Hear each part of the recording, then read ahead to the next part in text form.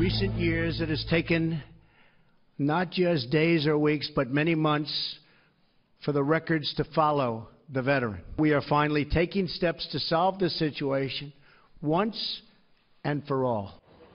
President Trump praising the VA's plan to modernize medical records. He said that on Monday of this week. That move just announced by VA Secretary Dr. David Shulkin. Secretary Shulkin joins us right now, and of course he had to answer the press's questions earlier in the week. Dr. Shulkin, you're not stopping there, but you are saying that there's going to be a change. When you leave the Defense Department, when you stop fighting for the country, there's going to be no gap from when you go to the VA system, correct? That's correct, Brian. It just makes sense. Once you enter the military, till the time all the way up to your death, you're going to be followed by one system, and there's not going to be any gaps in care. And that's been a huge problem. It leads to the wait times. Hey, I just been out for a month. I need this care. I'm out. Let me get your paperwork in. Now it's all going to be electronic and quick, and it's already started. But you didn't stop there. What passed through the Senate yesterday? Well, yesterday, fortunately, the Senate passed the accountability bill, and now we're going to see that return to the House. I expect the House will quickly pass that again. They had passed it once before, and we'll get it on to the President so he can sign that and we can start making some changes. The President noticed. He tweeted this out. He said, the Senate passed the VA Accountability Act. The House should get this bill to my desk as soon as possible. We cannot tolerate substandard care for our vets.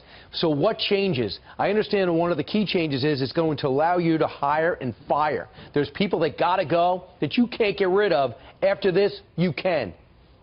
Yes, this bill is very important. It will allow me to make sure that we have the right people leading the VA. That means that the people that have lost their values are going to need to leave, and we're going to be able to get people in faster to make sure that we're fixing this system. It's a union. Will unions push back on this?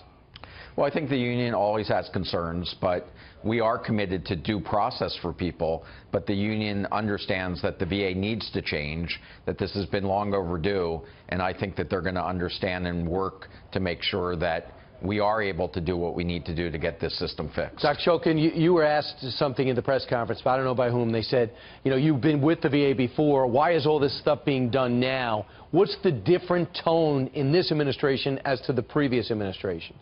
Well, I think this is really the President's leadership saying that when it comes to doing the right thing for our veterans, this is a top priority, and we have to treat this as different than usual. These are years and years, maybe decades of issues that haven't been dealt with, and we're going to treat this like a business, and we're going to get the job done, and I'm glad to be able to do that. And you could be the guy that brings health care to the vets in a timely, fast-paced, first-class manner, and that'll be something everyone will never forget.